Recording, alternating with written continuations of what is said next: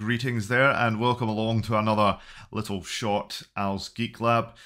Today I wanted to show you something I just found out. I'm kind of blown away by it. I just found out about it. I don't know why I'm blown away by it, but it's pretty cool nonetheless. I've got a whole bunch of old retro applications, and if you're anything like me, they predate the 64-bit era. Sometimes they predate the 32-bit era. In fact, they're on 16-bit. Now, if they're MS-DOS applications, that's easy to solve. You use something like DOSBox, or you can run VirtualBox, and you can run these old operating systems within a VM environment.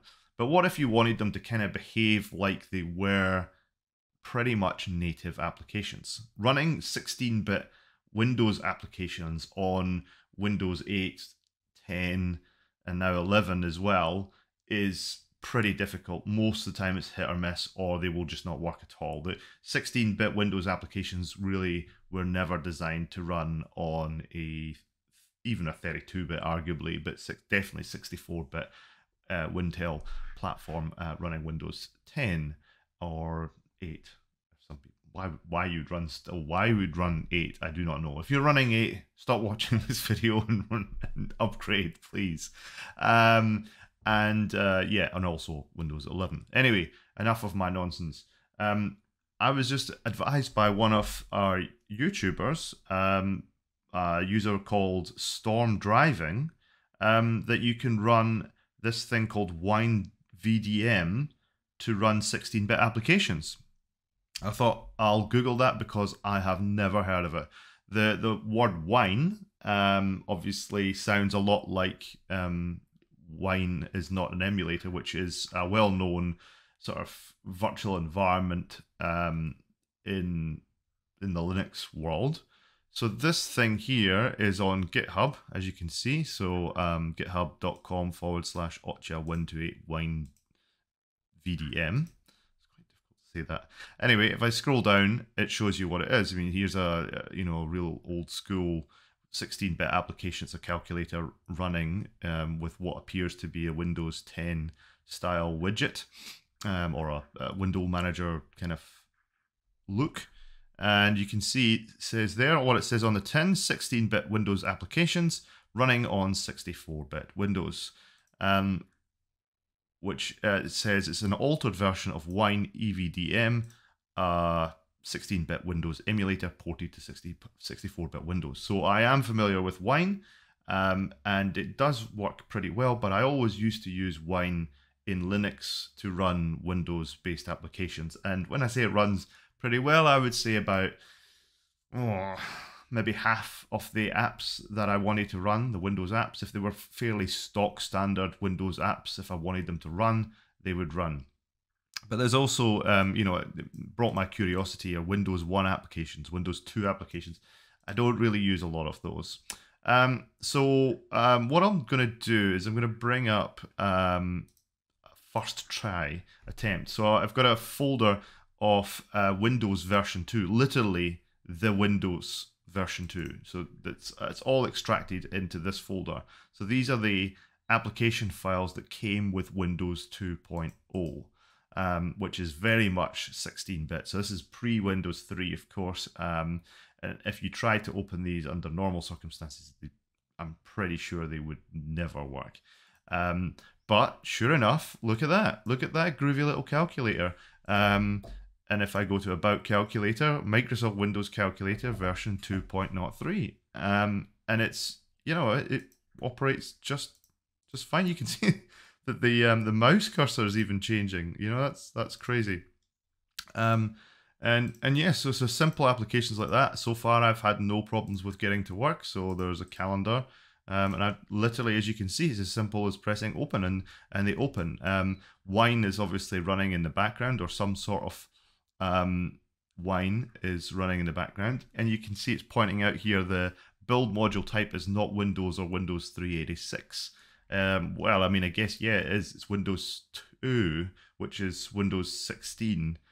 So that was not Win 386. Win 386 was, I think it was Windows 3.0 or maybe even 3.1. So anyway, yeah, it's all these old applications that came. There's card file. I actually never used card file. Look at that fixed sys font. Whoa. But yeah, and it's bring it. In fact, and that you could see that there. If I just put some data in, I went to exit it. Oh, cute. I went to exit, and it said it popped up another dialog saying, "Do you want to save changes?" Which looks almost like a a Windows 10 style dialog. So there's some sort of cross integration in the world, in the environment here. So it's working. It's working pretty well. You can even run the control panel here. That was the limitation. That was it. That was the control panel. So if you compare that to your Windows 10 control panel, there's quite a lot of changes in the world since then. So anyway, so I thought I'd show you that. There's obviously plenty more uses for it. Now, what I want to do is I want to see if I can install the Windows 3.5. So Windows 3.5 was NT, by the way. It was an early version. I think it was a 16-bit version. It might even have been 64-bit. But I want to see if I can spin this up with a Windows, an early Windows NT application, and I want to run Microsoft Word. So that means going through the installer process. So I haven't actually installed it yet, but what I did do is I preempted this. If you can see here, there's my home directory in Windows. This is at the command prompt. I just ran cmd here and went in, and you can see I've created. There's a virtual C drive, which is in the directory that you installed WineVDM into. And I've created two files in there, which are completely empty, by the way, autoexec and config sys. And I did that because when I went to run this, and I haven't run it all the way through, but I went and noticed that there was an error in the console saying that those two files did not exist, and it sort of hung there. So I've created those files, and now I want to see if it does work. And that's literally as far as I got. So this might fail miserably, but I really wanted to get Microsoft Word version 6 for Windows installed on this machine. And the reason I wanted to do that is because I write a lot of my scripts for Al's Geek Lab videos on my machine behind me, my old DOS machine, which is running Word for DOS version 6. And the two will happily talk all day. You can read Windows and DOS version 6. But if you take a MS-DOS version 6 Word doc and try and open it with any newer version of Windows, Word for Windows, pretty much, I think even 95 won't even open them. They just don't know what they are. So that's pretty horrible. I don't know why Microsoft decided to drop support for all of their DOS versions so quickly on in the lifetime of Microsoft Word, but at least if I can get this installed, that would be a cool thing. And yeah, so I'm going to go for that. So all you can see there is I went to run the setup. So this will go through the whole setup process. There's no, this is a pretty normal style Windows installation process. This is a bit more fully fledged than what I was doing before, which is just running single 16-bit executables. I think this might even be a 32-bit executable, but I'm not sure. Anyway, press OK. Let's have a look and see if it seems to know who I am for some reason. That's scary. And yeah, so this is where it hung before, and it came up and said, oh, there you go. That's the DOS console, by the way. Good. I'll just leave that down there so I can see if there's any errors. My serial number. All right, cool. And we'll see what happens. Okay. Copy to C:1 Yeah, I'll have that. Thank you very much.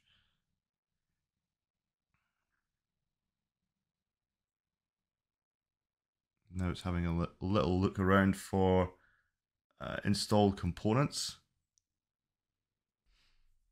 I don't actually know what it's doing right now. It certainly takes a long time. It's certainly not processing stuff, or maybe it is. Maybe it's looking through my entire C drive right now to see if there's other installed components. That would be kind of weird, but I've got a feeling that the limitation to the environment that it knows about is actually the C drive, which is presented to it by OTVDM, which is this virtual C drive which has got literally nothing in it. But hey, you never know. Maybe it does. So after what seemed like an absolute eternity, the application eventually came back into life. It sort of went into a sort of confused state. It just seemed in a loop for a very long time, and I noticed every now and again it would complain about config sys in some way, shape, or form. It was looking for config sys, so I put config sys both in the real C colon root, which I needed admin privileges to run Notepad for, and just left it as an empty config sys so the file exists. But I also put one in the virtual directory there. But even though they exist, it still gives this error about, I'm assuming, well, I don't know actually. I don't know what it means, but basically there's some problem with the fact that there's config sys or not config sys. So your mileage may vary, but basically it took a long time, like maybe 15 minutes before this screen came up, which is actually what I want to see. I love that. I forgot all about the fact that Microsoft used to put these things that they say laptop minimum specifications. So like if you had a laptop, obviously, and you had a small hard drive and you needed to adjust it, the minimum specs, it's the typical, which we're all familiar with. But we'll go for a complete custom and see what happens. Again, this might mean a whole bunch of waiting. It might mean the application's crashed. I just don't know. But it's obvious that these applications were never designed to run on hard drives which are gigabytes big. So it might just be, looking through, a hard drive which is gigs big here and just going, right, I'm going to have to index every file, or it could be that it's just broken. Anyway, I'll let it do its thing and hopefully it gets to the next stage and installs the application. After probably only a minute and a half or so, it decided that this bit would come up, which is exactly what I was expecting. So I think that's for a full installation of Microsoft Word 6, which has got graph, equation, word art, profiling tools, wizards, templates, online help. By the way, online back in those days I think just meant it was like part of the application. It's got nothing to do with it being on the net or anything like that. Clip art as well. So with everything installed there, it's going to come to a massive 40 megabytes. So just goes to show the amount of application software you could get back in the day, in such a small amount of space. I mean, the clip art, if you remove that and you remove the, graphing, equation, and word art, you're down to 30 megabytes. So really, all the stuff that you could ever want, and probably more, I mean, like 7 megs on converters, filters, and data access, probably wouldn't want that either. You're starting to get down to, 23 megabytes for the whole of Microsoft Word. If you look at that today, I mean, I don't know what it is for the whole of Microsoft Word, but it's got to be probably gigabytes. It's not going to be megabytes, or at least if it is megabytes, it's high megabytes. But there you go. Just really interesting to see this this old application running in a fully 64-bit environment and running the setup wizard, and it looks like it might actually be installing. Interestingly enough, I noticed there, I don't know if you saw it, but when it was saying where the location it was going to install all of the items, it actually pointed out the full 8x3 file descriptor. So it actually noticed it wasn't C:\WinWord. It noticed it was C:\users/ blah blah blah blah blah blah. So it's sort of a hybrid redirection of things going on here. It's obviously cleverer than just being a fully virtualized application. It sort of knows a little bit about what's going on between the two systems. Certainly, I guess I don't know how it believes it's being presented to the system, but it certainly is interesting. I've got this pop-up, which is outside of the setup wizard, which is really, which is really weird. To first of all get it outside of the usual dialog box, because usually everything came up inside that blue screen. So this came out just here, if you saw that. But it says help for WordPerfect users can be available when you press WordPerfect command keys. Would you like to activate this? No, I would not. I'm not a WordPerfect user. I never was. I used my first proper word processor was called PFS First Choice. And it was a kind of it was kind of like Microsoft Works, way before Microsoft Works, if you remember Works. But it had, I think it was a spreadsheet. It had a sort of database, a very, very simplistic one, like a card file sort of thing. I want to say it had a graphing thing, but yeah, I'm pretty sure it had some sort of graphing thing. And it also had the word processor. And I think the word processor was the main sort of tool, and it also had a comms suite as well. I remember that, and I was thinking, what's comms? But I think that was like for fax and like just general data transfer. So if the other person on the other end of a modem had PFS First Choice, they could transmit and receive the documents. And they actually made documents in .doc file format, which was a completely different doc file format from Word, which was becoming known by the time PFS First Choice was popular. So yeah, so the competing things, I guess there was a few products at that point in time. There was quite a lot of word processors, but PFS was found on quite a lot of machines. PFS First Choice was on the hard drive, I remember, of my first XT PC. There was AMI Pro, and I first experienced that when I was running Windows 3.1, because that was bundled with a Packard Bell, which I had.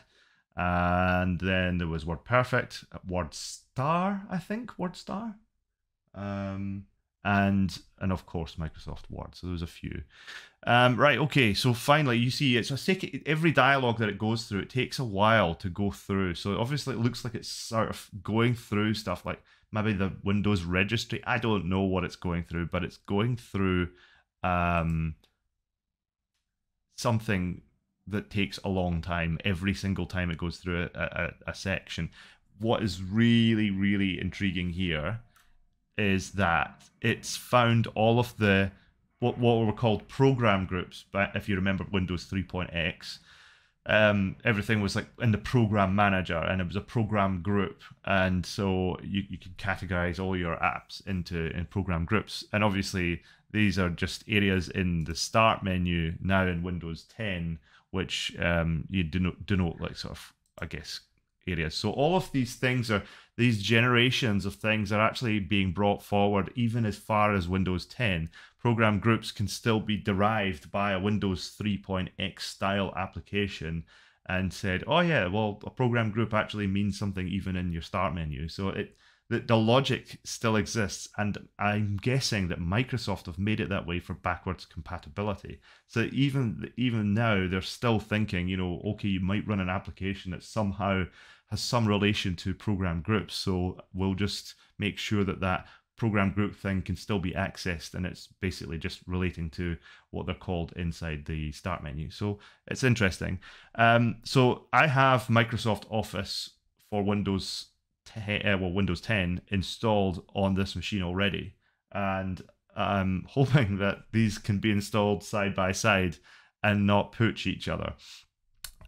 So I'm not going to install, I don't know if it makes any difference, but I'm not going to install it in a program group called Microsoft Office, because I think I've already got Microsoft Office, and if I was to go into there, then I think that could be a problem. So I'm just gonna not call it. I'm just gonna call it Microsoft Word 6, right? And see if yeah, not use that existing group.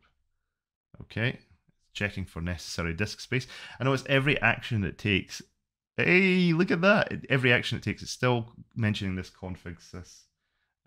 But look at that! It is, it's installing. And now I just got the setup message saying it can't find disk 2 WinWord E1. All right, let me look into that and I'll get right back to you. Okay, so I'm hoping that it's because the folder disk2 didn't exist. So what I've done is I've copied the setup folder, which is what I did. These are all disk images, which I downloaded from a website called WinWorld PC, and I extracted all of those disk images into one folder called setup, which just has every single one of these files, right? So what I've done is I've just literally copied that setup folder 8 more times and called them disk 2, disk 3, disk 4, but they contain all the same files. So, but I'd noticed inside the setup folder that winword.e1 underscore file does actually exist. So I'm hoping now if I press retry, it's going to find the folder disk 2 and we'll be back in business. Let's give it a shot.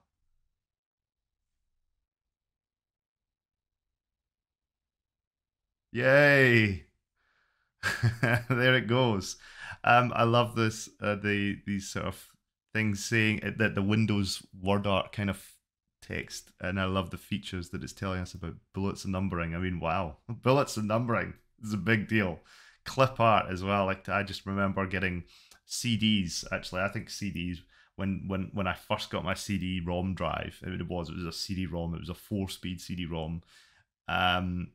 It wasn't even an IDE one. It was a ATAPI. I can't remember what it was. But look at this drag and drop as well. Sheesh. Anyway, yeah, and it would contain all this clip art. It was just amazing. Mail merge. I remember learning how to do mail merge when I was at college. That was really interesting. Get the look you want for your tables, and wizards as well. Wizards was this sort of thing that, like obviously everybody knows what a wizard now. It just takes you through step by step, but you know, it was a new concept for Windows 3.x really, I think. You know, drag and drop and all that sort of stuff, OLE too, that was all very new as well. That was like cutting edge at the time. So yeah, that would have been really, really quite something. Here we go. Setup is updating your system. This is exciting. So either that or it's going to completely trash my Windows 10 system, which unfortunately for me is my daily driver. So let's hope that's not going to be the case. I know that things are flickering in Windows 10 quite a lot. You can't see that because it's just off screen out of the capture area because I've got a large desktop area here. But the start menu, the actual Windows 10 start menu is has flickered about 4 times here, which is rather unnerving that changes I'm making inside what I would have considered a virtual environment are making changes to my real system, which just goes to show what I was saying earlier is probably true. There is some level of interaction between the real environment and this sort of virtualized setup. It's not as virtualized as something like VirtualBox, which is basically the operating system that you're running in believes it is its own machine. It is literally a virtual machine and it thinks it's running on bare metal. And the two really don't interact. The host operating system and the guest operating system really don't interact very much at all. They stay quite separate, other than things like copy and paste. And those are created by a hybrid network, and you can share resources like network cards and so forth as well, but that's all done by the abstraction layer and the APIs between the host, which is things like VirtualBox or KVM, Hyper-V, of course, all of those sort of technologies. So they're quite separate. Whereas I feel like this here is talking to the bare metal much more than a virtualized system is, and I think that's kind of the way that Wine worked. If I remember the little bits about Wine that I kind of remember from Wine is Wine is pretty old now. I think Wine has been around for a very, very long time because I remember wanting to run Microsoft Windows applications in Red Hat Linux when I first went over to Linux, and I've got the feeling that that would have been about the turn of the millennia. So we're talking 1999, 2000 here. So hopefully I'm right that Wine was around even as far back as, you know, like the 90s. So people in Windows, in Linux could operate Windows-based applications. So yeah, it's thinking about things again. Hopefully this is going to finish. Now is a good time to remind you, whilst this is doing whatever it is doing, if it is doing anything, not to subscribe to Al's Geek Lab. Here we go. I've got a. It says unable to create item in program group. Microsoft Word 6 item Word README help. Not too fussed about that, thank you. But more importantly, it has installed what appears to be in a start menu. You see how I was saying this integration? I mean, I was guessing. I was pretty sure I was right. That you can see here that it's created a start menu entry, programs, Microsoft Word 6. So Microsoft Word dialog editor, whatever that did, and Word setup, I'm assuming, which is this very application, the same thing. But isn't that great? It's cool. It's actually made it within the start menu. So I should be able to now go into start menu, and I can, and the cool little retro icons are there. That is so wicked. Yeah, that's really funny. That's so cool. So yeah, successfully installed, and I believe this is a Windows NT 3.5 application as opposed to Windows 3.x, but operationally I think the applications were pretty much the same. So it says it needs to restart the whole machine, and that's exactly what it would have done in the old days. I don't know if it will do that. If I press continue, is it going to reboot this whole machine?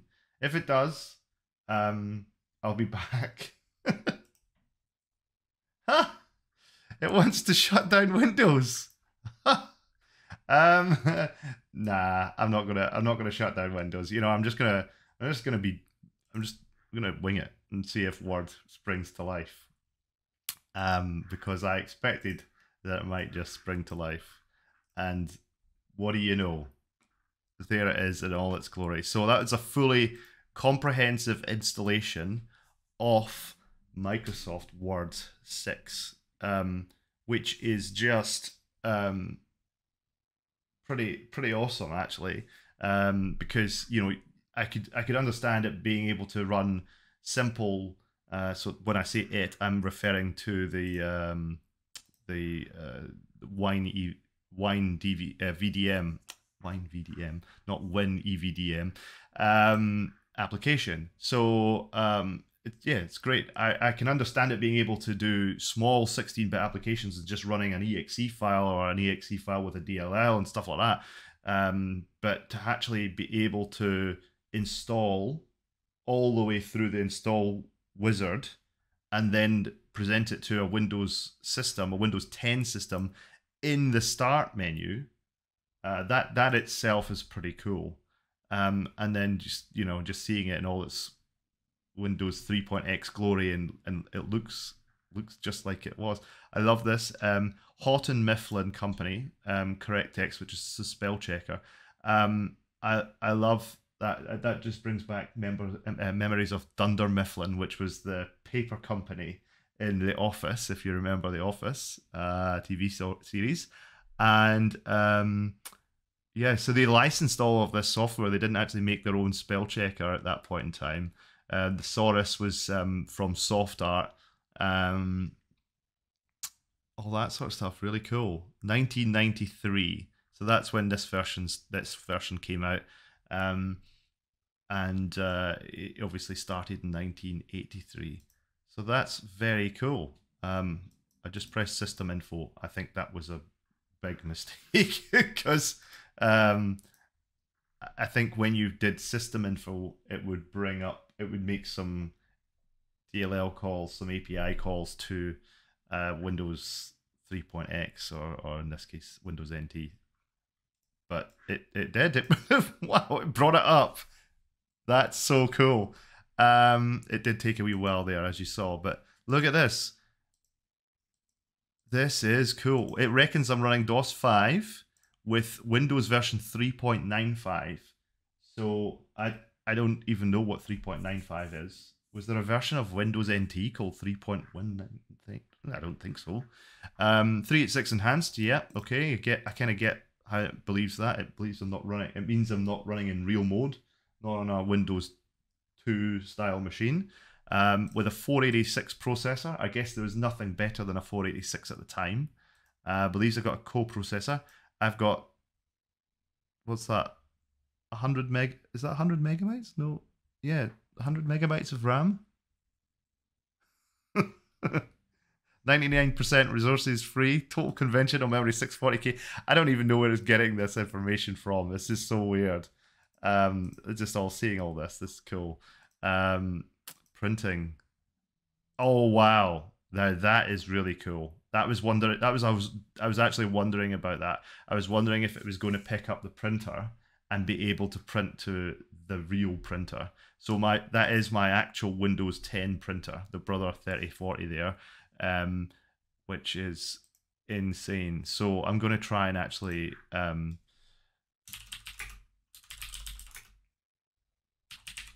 that's a little hat tip to one of my favorite channels. I won't say which. And hello from Al's Geek Lab. All right, Control P works as well. Control P, print to Brother 34. This is and printer on NE03. I don't even know what NE03 is, but this, I'm just going to press OK and see what happens. If I hear a printer kicking in, which is through the room, it's way through there. I'm just going to have a look and see if this, like, if it's in the queue. It blooming well is. And I just heard the printer kick in the other room. That's so crazy. Wow. That is awesome. I love it. And if I go to open a document, does it bring up the file manager? I'm guessing this is going to take a little while. I think this is the sort of same operation, whatever it is, that it takes a while to do whatever it is. I guess it has to index files or something like that, but it does seem every time it touches the file system, it takes some time. But there you go. And it did install it into what it thinks is C:\WinWord. Let's just have a look at the virtual C drive. Okay, so the virtual C drive is in Downloads WineVDM, and it hasn't placed WinWord in there, so I'm guessing it's actually placed it into WinWord. Indeed it has. Right there. Okay. All right. Look at this. It worked. It worked. I cannot believe that. That's so awesome. Yeah, the paper, by the way, is dodgy because my printer is dodgy. My printer is very, very old and definitely needs replacing. So there you go. I love it. I think this is great. So I can go literally, yeah, I can go into, like, this is the actual Windows directory. So it is actually accessing the real C drive. This is not a virtual drive or anything like that. It's actually accessing the C drive. So I thought I would take a moment off camera to fire up my old DOS machine, which you might even be able to hear in the background. It's very noisy. The fan in it is not obviously as well oiled as it used to be. But I wanted to see if I could write a document in Word 6 for DOS and then take it across as is pretty much to Windows for Windows DOS. Word for Windows version 6. That was what I was going for. So let's just, first of all, here it is in the File Explorer. You'll notice that this is, if you look at one of my other videos, which I'll try and remember to link to, please remind me to link to it if I've forgotten. But I've got another video showing you how to use a thing called EtherServe and EtherDFS, which basically allows you to share files via a Raspberry Pi using, Linux basically and Samba to share files between the Windows environment and the DOS environment. So this is basically like a junction box on the network that shares files just as if they were as a mapped network drive in Windows and in DOS. So I can literally go onto my DOS machine in Word, go onto what I've mapped as the X drive, and see all the files that I share to my Windows environment and vice versa. It's all running on Linux. But as you can see here, I have 3 files actually. I started off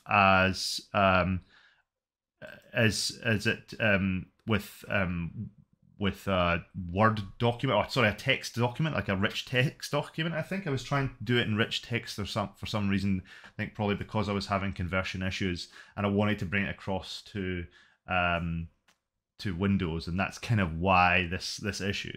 But if you see, so what I've got first of all is here Windows Office 365 Word.